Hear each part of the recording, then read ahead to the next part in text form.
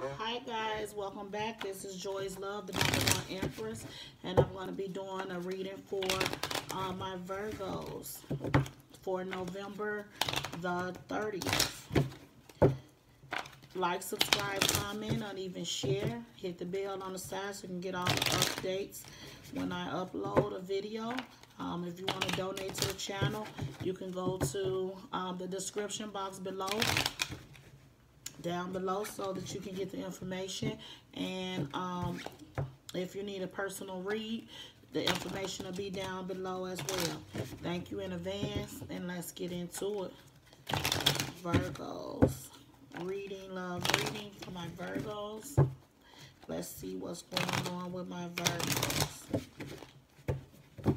See what's going on with my Virgos for November 30th. Alright, let's do this.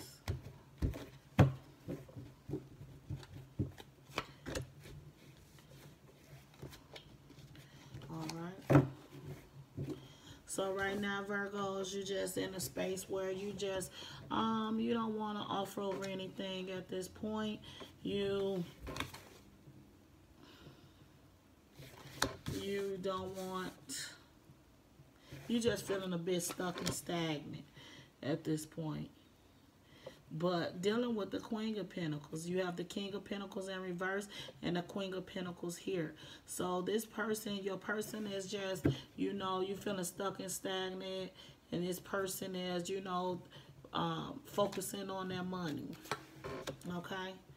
You, with the Knight of Cups here, you have your back turned towards this person. And you want to offer them some type of love. But I don't think here you go. You're not ready to. With the Page of Cups, you want some excitement and you do want to offer this love, but you in this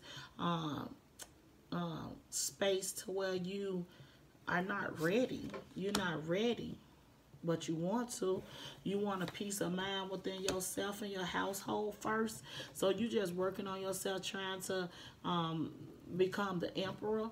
You're trying to let yourself grow a bit, so you just feeling like you want to take action and you want a new beginning. You learning to put your guards down a little bit with this situation because something shocked you with this person. You feel like this situation is crumbling a little bit and you tired of juggling a situation to where you want to make a choice and a decision on moving forward. Like I said, you're going through a healing process with the Eight of Swords in reverse, and now you're seeing a situation for what it is. Okay, you really trying to have strength around this situation, and you could be dealing with a Leo, Sagittarius, or Aries. You thinking about kind of walking away from this situation. That's why you kind of wishy-washy and turning your back a bit on this situation, because with the Tower card, you feel like this situation is crumbling anyway. So you're not saying anything to this person. You're not giving them no mental clarity.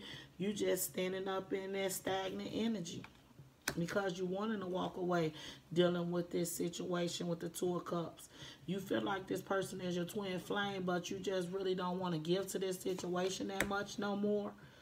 Okay, so with the Page of Swords in reverse, like I said, you just feeling stuck and stagnant.